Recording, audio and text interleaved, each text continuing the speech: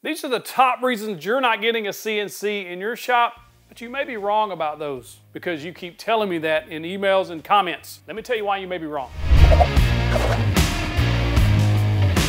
So let's go ahead and get the elephant out of the room, price, because that's the major hang up for most people to get a CNC in their shop, but you're thinking about it the wrong way. This is a Milwaukee Pack-Out, medium-sized box. It retails for about $89. I'll sell it to you for $800. What do you say? Most people will say no, because it's not worth it to them to pay $800 for an $89 box, right? That's where most people are wrong, because you didn't ask what was inside the box. What can this box do for me? So if you had bought it for $800, you would have got a $250 Festool ETS 125 sander, a Milwaukee track saw. We'll throw in a track battery, $530. Milwaukee M12 drill and driver set, $229 on retail. 2 Woodpecker stainless steel squares, the Delve square and the 1282, about $130 a piece. And then finally the Festool Domino, $1,200. Look at about $2,500 in tools in an $800 box. Pretty good value. You see, that's where most people are wrong about CNCs. They look at the price tag of $3,000, $4,000, $5,000, whichever model you get, depending on what you're buying. That's a lot of money. Obviously, it's a lot of money, but that's not what it's worth. What it's worth is what it can bring to your business, right? And so when people look at the price tag of a tool, you have to shift your mindset from what does it cost to what value is it going to bring to business. And I think that's where most people miss the mark on CNCs. They do not realize, because you've not been there yet, how much money a CNC can bring into your business when you find the right product, which we'll touch on later. And don't get me wrong, this is not business or financial advice. I don't think that you should take giant risks with your money, with your family's money, or anything like that. But if you're on the fence, you already kind of started leaning toward the CNC, I wouldn't let the price of it scare me as much as before I had one, because now that I know, I've seen the product, I've seen the value that it brings to the business, then I can tell you, yeah, it will bring in money when you find the right product. The number 2, probably right up there with price, reason people will not buy a CNC is they're scared of messing something up, aka the learning curve. And yes, it has a learning curve. Anybody that tells you it don't is probably telling you a story. I had my own issues and struggles with it, well documented on the channel if you want to go watch the dark side of CNC. However, once I dedicated the time to learning the CNC, it's really not that hard. And if you get a Shapeoko CNC, they have free trainings, my.carbide3d.com. Takes you through your first 5 projects. Very simple. That wasn't there when I started. I'm glad they have that available now. So the barrier of entry is lower than it was even 2 years ago when I started. It's just getting easier and easier with time.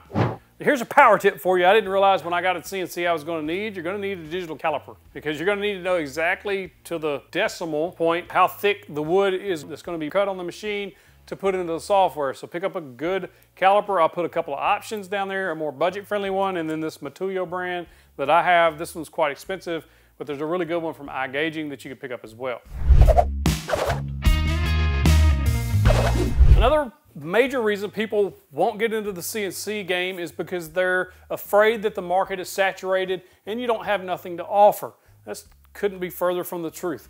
There's plenty of people willing to buy products if you get the right customer with the right product. And figuring that out sometimes will take a little bit of time. It took me a little time to figure out what sells, what doesn't, trial and error. It's just part of business, so know that going in that it will take you a little bit to figure out. You can always go to your local craft stores or local markets and see what is actually selling. Kind of take some ideas from there. Don't steal from people, but if you see a certain shaped tray or certain themed items are selling better than others, then you can kind of deduce that those products will do well in your area. When you get a good product and a good idea, it will sell well. Look at the decorations in your house, what your spouse has bought, and think, why did they buy that? Well, it was something that appealed to their interest. When you can appeal to people's interest, they will purchase from you. For instance, I have a guitar-shaped tray that we sell on our website, as well as a baseball-shaped tray. Like, those things sell well because they appeal to people's interests, either music or sports. You can do all renditions of these things in different shapes and sizes, and those do actually sell well. The next reason a lot of people won't get a CNC is they think I'm not creative enough. I can't make the files. I'm not skilled enough to make those files in the software. You don't have to be. That's the beauty of it. I'm not skilled in the software either. You can go to Etsy and look for the file that you're wanting. Baseball, SVG, those 2 words, it's gonna pull up tons of things. You can take that into the software and then tell the software what to cut, all that jazz. Or a lot of files are already programmed with the depths, the speeds, the feeds, everything you need to know. You just search the file extension for your CNC. For instance, a Carbide 3D router file extension is C2D. So I search baseball file C2D, find ones that have C2D extension, download, print. Pretty easy. All you have to do is set the thickness on your material that your machine knows not to cut too deep, and then they're off to the races. If you have an idea or a logo that you want to cut out, but you don't have the necessary knowledge to make that into an SVG file, my designer's name is Brett Ferris. I'll link to his website in the description below. He's made many, many different logos for us, the 2 Before Nation logo, the Outlaws Board Butter logo, and several other ones that we've used as far as SVGs to make stickers and cut trays and different things like that with the files that he sent us. So you can always hire someone to make your SVGs or your logo and then reproduce those and sell them. And spinning off of that, once you get your file set, if you've created them or you paid someone else to create them for you, you can list them on Etsy. And then you can start making passive income on your digital files. That's another avenue of income for CNCs. Because there's going to be beginners out there like you looking for CNC projects. Another thing that holds a bunch of people back from getting a CNC is they're kind of confused on what bits they're going to need to get started with, right? So there's really about 5 or 6 bits that I would recommend that you're going to make the majority of your projects. Number 1, you need a 1/4 and an 1/8 inch downcut bit, similar to these 2. These are very easy to pick up. They're not overly expensive. You're going to break some here or there, but it's not a common occurrence. So if you program something wrong, you may hit an uh-oh. Always keep 2 of these on hand at any given time, just for that reason. The majority of your projects will be cut with those 2. Next, a couple of V-bits. Honestly, a 60-degree V-bit will do the majority of your work. A 90-degree V-bit is nice to have just for different angles on things, but these 2 V-bits will do a lot, and I only have one of these on hand each. A bowl and tray bit is really good for making trays. It keeps a nice round bowl on the bottom, and it doesn't leave a lot of lines. At the edge of the cut, you'll get a nice bowl shape versus a 90-degree shape. Not necessary, but it is nice to have. And finally, a good surfacing bit. These are really good for resurfacing your tabletop when you've cut it all up. Or what I've used these for is flattening epoxy trays and slabs and things like that. These work excellent for that. It's really, what, 2, 4, 6 bits. That's all you need to get started anyway. I'll drop a link to all these bits so you know where to find them easier. These are the ones I buy personally and use in my shop.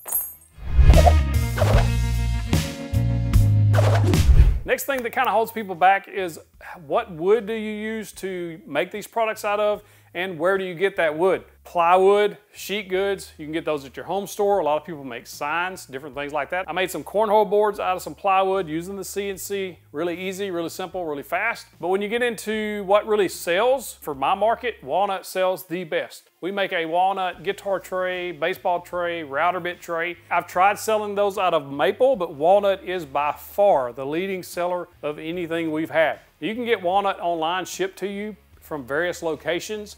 I'll drop links in the description below to where I get mine. You could also look at Rockler. I think they sell hardwood. Woodcraft sells hardwood online, as well as Woodpecker sells wood online.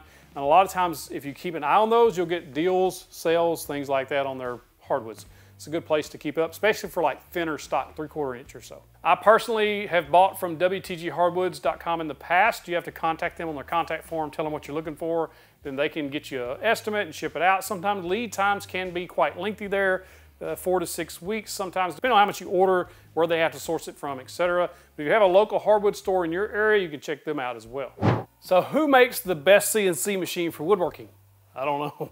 You tell me in the comments. But I'll tell you what I have, but you should absolutely do your due diligence and figure out what's best for you in your shop, because your needs may be different than mine, right? I have the Carbide 3D Shapeoko 5 Pro. Before this, I had the Shapeoko 4 Pro. Full disclosure, they did send me this. This is a 2 foot by 4 foot version. I could have chose the 4 foot by 4 foot. I chose this one because it takes up so little room. Basically 3 foot by 5 foot, essentially. I love having this floor space back. About only 3 foot off the wall, and still have all this walking room around my saw, my workbench, all that. That's the main reason I chose the 2-foot by 4-foot version. They have a 4x4, they also have a 2x2. This has been perfect for cutting trays, signs, even cornhole boards. I can't tell you how much stuff I've cut with this machine. It is a very nice machine. It's very well made. I love the ball screws. I love the underlighting, as silly as that may sound. I love that it comes with the work bed, these MDF inserts. It's all part of the package. Some companies, you don't have this bed. You have to kind of figure that out on your own. It comes with work holding, these clamps to hold your stuff down. It comes with a bit to get you started, the dust boot. Like, it comes with a lot. And then you pick whether you want the VFD spindle or a regular router. I recommend the spindle if it's in your budget, but if it's not, then get the router. Both of them work extremely well. I've been nothing short of impressed with this machine. But more than that, their customer service. I called them one day out of the blue. They didn't know me from Adam. I just called the customer service line. I had an issue where things weren't going right on the first machine I had, but I had wired it up wrong across 2 wires. They even FaceTime with me, video chatted, so we figured it out. Super simple. When I got this machine, I threw away a wire when I was emptying the boxes out, and it was an essential wire. I couldn't operate the machine without it. They overnighted it to me. Like, the customer service here is top notch, and the free training that you can get. And they have cutrocket.com where you get those files. Like, there's just a lot going on with this company. But with that said, again, do your research. Figure out what's best for you in your shop, and then make an informed decision on what's going to work best for you. Because I can sit here and tell you all day that this is a great machine, but you have to decide if it's right for you. One place I think people absolutely miss the mark on CNCs when they're thinking about buying one, or maybe I shouldn't, is economy of scale. Once you figure out a product that actually sells, say these baseball trays, these router bit holder trays. Once you figure out that those products sell, it's simply rinse and repeat. You already have the file set up. The machine can already do all the work for you, most of the work for you. All you have to do is put the material on the machine and push go, and it just cuts it out over and over and over again. So long as that product is selling, you can just keep making them. As fast as the machine can make them, and as fast as you can sell them, you'll be making money. Now, that'll ebb and flow with most any product. But finding that right product for the right person is key, and that's where you'll start making your money. If you have a CNC, there's 2 tools that's going to be, well, a few tools that's going to be invaluable to you. Number 1, a good multi-tool. This is a Ryobi multi-tool, and that's really great for cutting these tabs out of these parts and pieces after it gets done on the CNC. Use that all the time.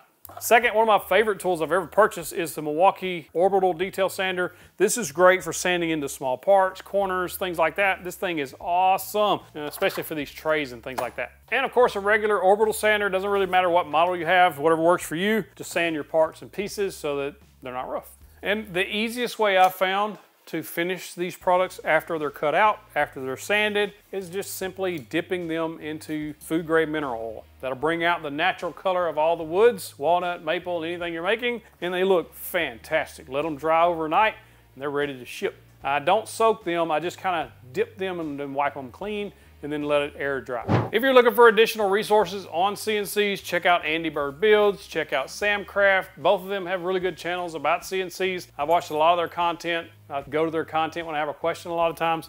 So you can check them out. Just make you a good informed decision before buying your CNC. If you have any specific questions about this CNC, go to my website, 731woodworks.com, hit that contact us button, and then just drop your question there. I'll try to answer it the best I can. If you like this video, you gotta check out my review of that Shapeoko 5 Pro right there. Click in the box, get you the big old virtual fist bump. Thank you for watching.